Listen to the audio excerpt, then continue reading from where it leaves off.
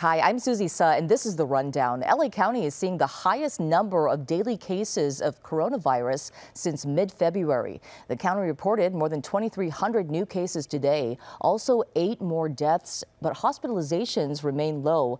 They are up 30 compared to a week ago.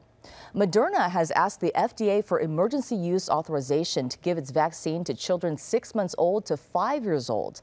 A clinical trial they released found giving them 2 lower doses provided about the same immunity levels as a full dose for younger adults. Moderna hopes it'll get a ruling in time for children to be vaccinated by this summer.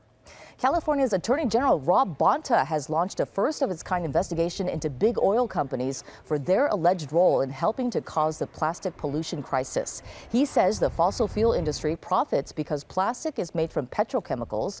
Bonta has now subpoenaed ExxonMobil. The investigation will also include other companies. No comment yet from ExxonMobil regarding the subpoena.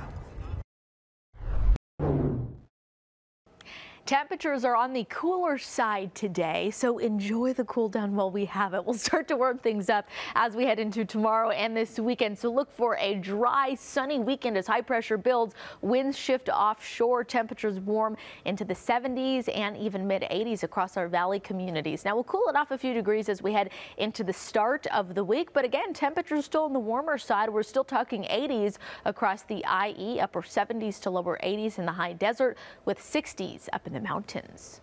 Remember, we're always streaming on CBS News Los Angeles, and you can watch anytime on our free CBS LA app and on CBSLA.com. I'm Susie Suh.